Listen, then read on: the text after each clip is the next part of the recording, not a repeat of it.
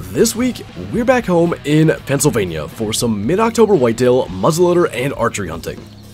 Bucks are on their feet and opportunities to fill the freezer present themselves with the chance to extend our range beyond that of a bow and arrow.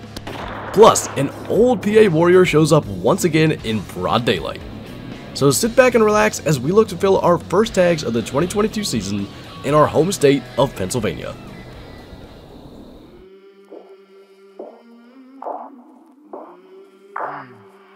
I came from the mud, there's dirt on my hands. Strong like a tree, there's roots where I stand. Oh, I've been running from the law. Hope they won't shoot me down soon.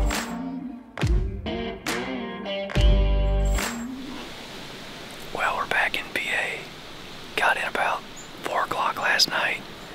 The muzzleloader opener was Saturday. Can't hunt Sundays in PA, so this is officially the second day. It's a pretty windy evening. It's about 5 o'clock. So Kyla has the bow. I've got the muzzleloader, and we're gonna see what happens. Fingers crossed. Hopefully one of us, if not both, fills the tag. Wee. As is Pennsylvania early muzzleloader season tradition at this point, the first deer we'd see on this hunt would be young bucks.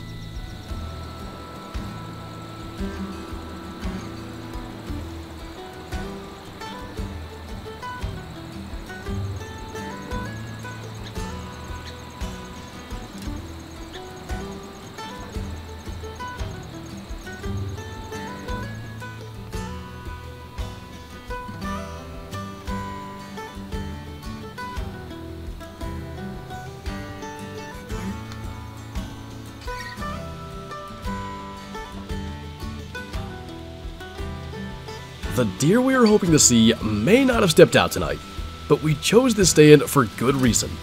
While I was filling my first ever out-of-state buck tag in West Virginia, Isaac took the opportunity to hunt this stand. Setting out to fill a doe tag that evening, he never could have dreamed of what he'd encounter. It's Friday, October 14th. I'm set up in DJ's stand back here where he's killed a few deer from in the past. He's killing big bucks in West Virginia, so I figured I might as well at least take advantage of his stand while he's gone. I know there's still deer coming out back here. Whether or not they'll do what I need them to do tonight is, that remains to be seen, but I'm pretty confident. It got a little bit warmer than it was supposed to today. It's about 57, 58 degrees right now. A little bit breezy. But the wind is perfect. It's blowing right in my face. Going back behind me here, there could be deer bedded back in there, but I don't really think so. Where they typically come from is more to my right or even out in front of me, so I think the wind should be perfect. It's already 5:30, so we're down to about an hour and a half, so I better keep my mouth shut, get my face mask on, and we'll sit back and see what happens.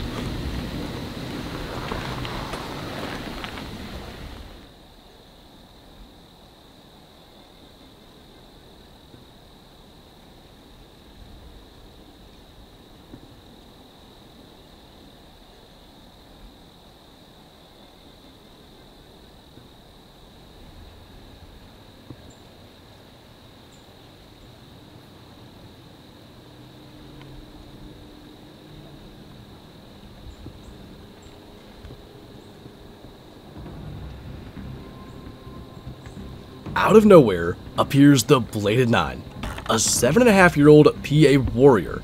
With plenty of light left and just 100 yards away, he's headed in the perfect direction for a shot.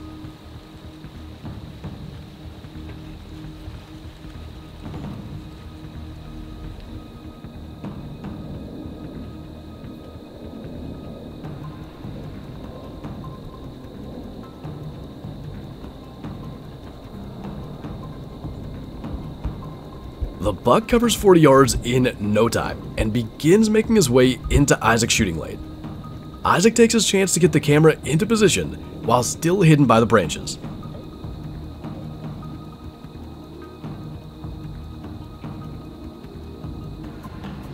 With the camera fixed on the shooting lane, all that's left is to wait for the old buck to work his way through.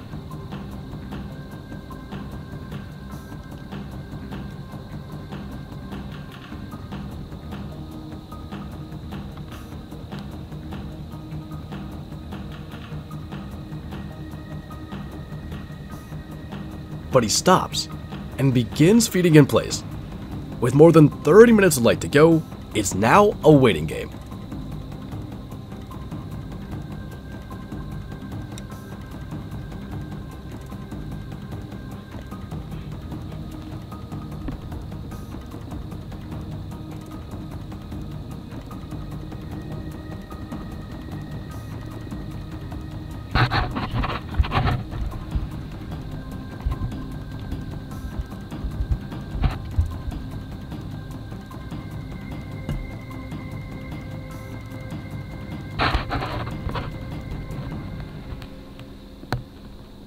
He's 53 yards away, and he slows down yet again.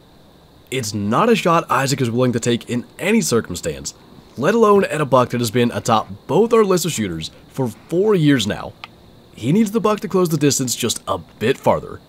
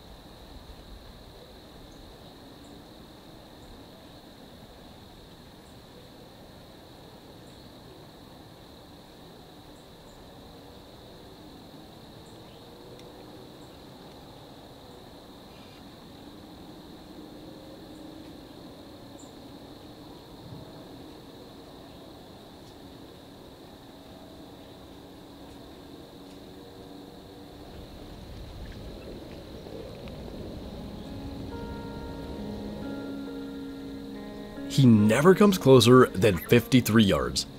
This buck, like many of his age class, seem to have a sixth sense that keeps him just barely out of harm's way. As deflating as it is to watch him walk away, I know the feeling. He's gotten the best of me more than a few times by now. But to film a 7.5-year-old PA buck in broad daylight at that range is something to be proud of in and of itself. Encounters like this are what we live for. Sometimes it all goes to plan, but most times it doesn't. There's plenty of season to go, more than a month in fact, and the Bladed 9 has just shown up earlier than he ever has before. Maybe this is the year he finally slips up. Man, that was an exciting hunt. I gotta keep it down because there's still deer like 50 yards from me.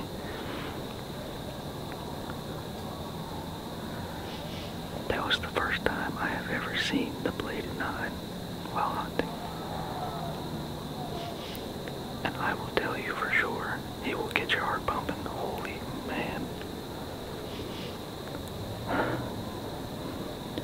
He was coming on a beeline towards me there at the beginning. I thought for sure I was going to have a shot at him, but he stayed out there. He never got closer than 53 yards. That is why I love whitetail deer hunting right there. Unfortunately, the last couple years I haven't had a whole lot of experiences like that, but man, in that moment, there's just nothing going on except you and that buck. The story of the Bladed 9 lives on. I'm just happy that I can contribute to it. With Isaac's encounter adding yet another chapter to the novel that is the story of the Bladed 9, every move I made was to try to get into position to finally write the closing sentence to the story of a buck that always seems to be one step ahead. Well, it's Friday, October 21st, and I'm set up in the first stand I ever bow hunted out of. Dad built this stand about 10, 11 years ago, and it's been a spot where I've had a lot of success, mostly with a muzzleloader, and with only this evening and tomorrow left to go, I really wanted to at least try to get a doe tag filled with this opportunity to kind of extend our range beyond what's possible with a bow and arrow. With this limited time frame, Kyle and I decided to split up. She's hunting about 75 yards up the edge of the field from me, and I've got her set up with a GoPro, so we'll see what happens tonight. It's probably the nicest, calmest day in 2 weeks, so hopefully that'll be enough to get the deer on their feet. They've been in this area even despite the wind that's been darn near non-stop for the last 4 or 5 days, so hopefully a little calmer, they'll move earlier. Maybe we can get at least a tag filled, if not 2.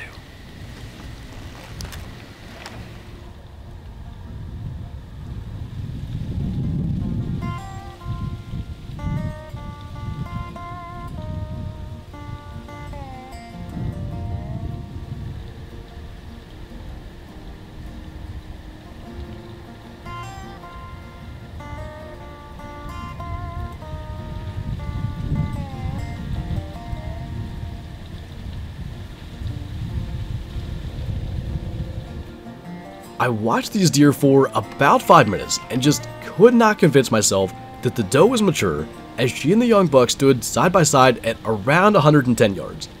Upon returning home and seeing the footage on a larger screen, I can say with confidence that I should have taken a shot at this one. I kind of think I messed up. I don't know if that's a adult doe or just a really late born fawn last year, early born fawn this year. It just had like a really short looking face. I was looking through the camera, through my scope. But then the buck went over and stood by it. I don't know. The buck, that particular buck, has been traveling with some fawns, so is that the bladed 9? There's a huge buck right there.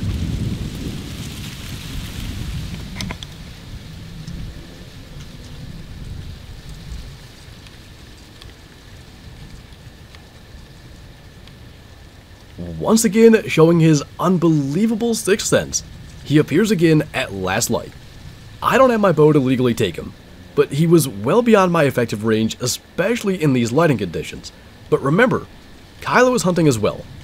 He came out almost exactly between us, behind the same branches that Isaac filmed him through exactly 1 week prior, which prevented Kylo from even knowing he stepped out in such low light. The chess match goes on. On the last day of the season, Isaac decides to switch it up. I'm back out for the evening hunt. Absolute last chance with the inline muzzleloader this year.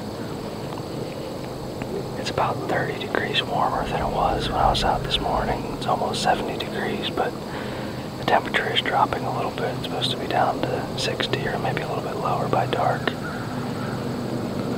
The deer have been coming out in this spot religiously, and I just can't get a shot. So I figured while I got some more distance with the inline, I'm just going to give it one more chance here. And hopefully I'm not messing this spot up for the rest of archery season, but really hope I can get a deer on the ground this evening. Got to get that first tote tag filled so we can get some momentum going, and hopefully going into the latter part of archery season we can start bunching some tags. Before long, a mature doe makes her way into the field, presenting a shot opportunity.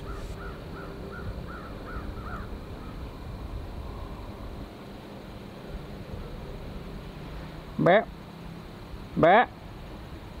Bap.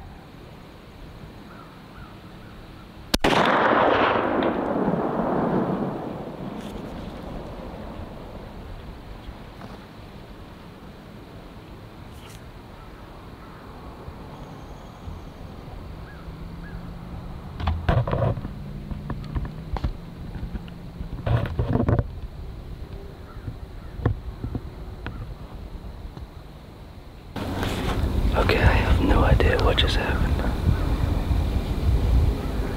She kind of walked off like she wasn't hit, but I was right on. I'd be shocked if I didn't hit her.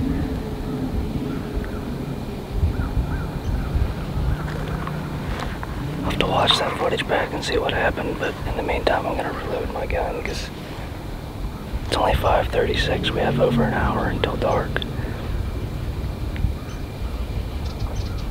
I have no idea. I didn't even have time to turn on my action cam. I just looked up one time and there they were. And as fast as they've been getting up onto that skyline, I didn't want to wait, so I just got my main camera on, got up. I got her head up so that it was a better shot angle and everything, but I'm telling you, it looked like she wasn't hit, so I'm kind of shocked, but I'll check that camera footage and see what it looks like.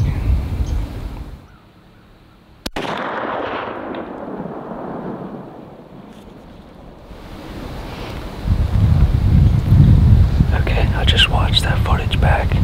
I definitely hit her. When she's running away, I can see her holding the leg that was facing me, the front leg. I can see her holding that up, so could be really good, could be really bad. I'm hoping I got, you know, shoulder and vitals behind the shoulder, but it's possible I bolted low and just got her in the leg. It's hard to say. I just kind of found it a little bit weird that she stopped right there at the edge of the field and just kind of looked, you know.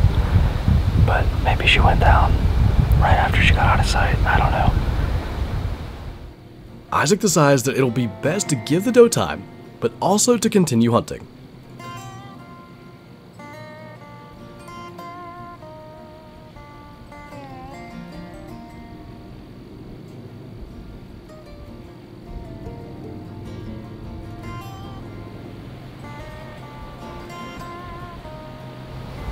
I think I'm gonna go ahead and start slowly backing up so I can get over there and take a peek in the field while it's still light out, see if I can find any blood or anything, get a better idea of what the shot was like. Just as he completed packing up, a mature doe appeared at the edge of the field. With his camera arm in his bag, his only choice is to rest the camera on the seat of the other tree stand in the double set and try to get the doe in frame.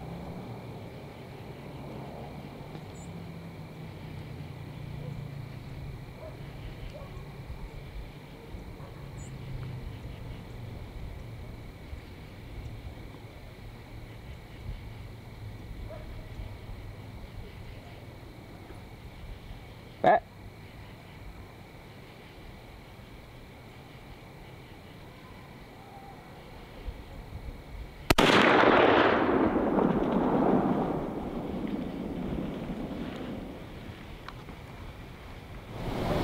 That was crazy. I was like just done packing up. I had my camera put away and everything. And I zip up my backpack and turn and look, and there's a doe and 2 fawns out there already. So it took me like almost 20 minutes to slowly get my camera arm back. I couldn't get my camera arm back on, so I just had my camera sitting on the stand over here, but I think she was in the frame. I definitely heard her go down there and crash though, so that's awesome. I just hope I made a good shot on the first one. I've definitely never shot 2 deer in one hunt, but I just hope I can recover both. I'm definitely confident on the second one. I heard her crash down in there somewhere. Wow. Alright, we still got a little bit of light left, so I want to get down and go check for blood on that first one.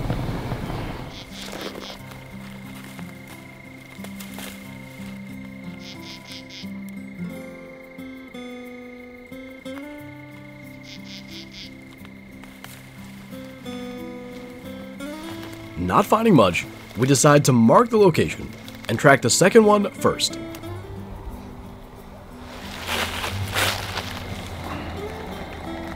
Oh, just saw some right in here. Look at all the right there. We have blood right there. Oh, right here. On that tree. Yeah. Is that her? Oh yeah. Oh, yeah, there she is. What does that look like? Yeah, she cut right there, I guess. It's no wonder why they come up out of here. Yeah, no kidding. This is one of those times, though, you wouldn't be too upset if it was a small deer, because we got a heck of a drag out of here. She's real big, though. Did you say we or you? Oh, yeah.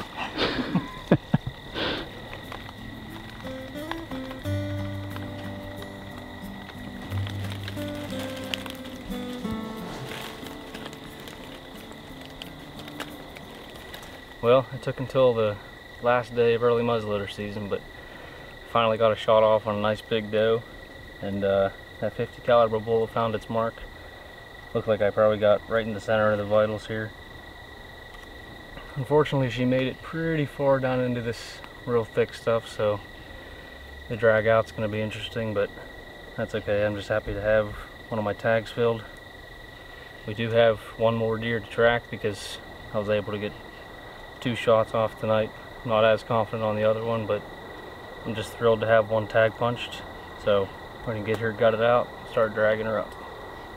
Well, we got her all gutted out and drug up that nasty hill and up to the quad, so we're gonna get her hung up to skin out, and then we're gonna start tracking the other one. After an hour spent tracking, we had made it 30 yards and lost blood entirely. Well, we got on some blood, trailed her for a while, but she just wasn't losing much blood and we couldn't stay on the trail. At least we got one tonight, so we're gonna head back and finish skinning her, and we'll continue on for the remainder of archery season. It's always tough to lose a deer, especially when you feel sure of your shot. Reviewing the footage in the following days, we believe the shot to have been low and can only hope that the doe survives. It was a wild 8 days. The Blade 9 daylighted twice in the middle of October. Isaac managed to punch the first PA tag between us, and now we move into the end of October, which will bring buck activity and the opportunities that we as bow hunters long for year round. Thanks for watching, and we'll see you next time.